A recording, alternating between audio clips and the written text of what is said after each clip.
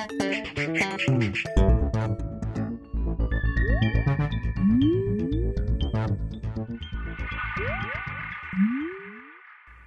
everyone and welcome to The Vortex, where lies and falsehoods are trapped and exposed. I'm Michael Voris.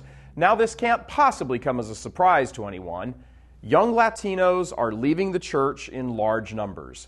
A new survey of Hispanic Catholics in America reveals that overall about 2/3 are Catholic and the other third are Protestant, mostly evangelical.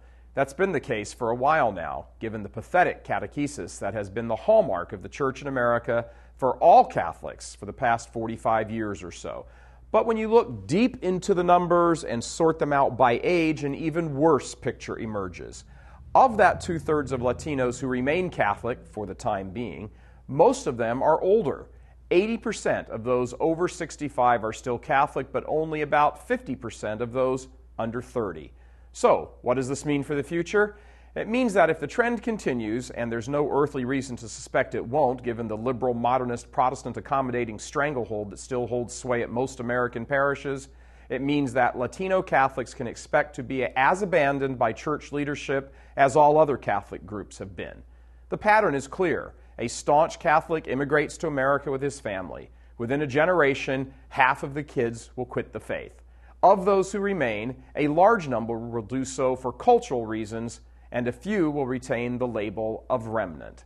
By the next generation, Latino Catholics will look like every other Catholic group, indistinguishable from the rest of the culture. But hats off to the liberals in the church and those less than brave bishops who allow those liberals to run their dioceses. They are managing to do to Latinos in essentially one generation what it took them 2 generations to do to the Irish, the Italians, the Poles, etc. Obliterate the faith and threaten the eternal salvation of an entire ethnicity. Well done, liberals, well done. And who says practice doesn't make perfect? But when it comes to so-called immigration reform, you can bet that every liberal Catholic in a position of leadership will be rushing to the ramparts to blather on about social justice and dignity and peace and racism, blah, blah, blah. Pardon me, but it would be a lot easier to swallow their alleged care for their bodies if it even appeared they gave one lick for their souls. I'm Michael Voris. Please help us keep delivering these kinds of messages that so desperately need to be heard and acted on. Join RealCatholicTV.com today as a premium subscriber. Become immersed in the faith established by Jesus Christ. The Catholic Church is the only hope against evil because that is its God-given mission. As our Lord said, apart from me, you can do nothing. Join RealCatholicTV.com today as a premium subscriber and come to learn and love Christ more deeply.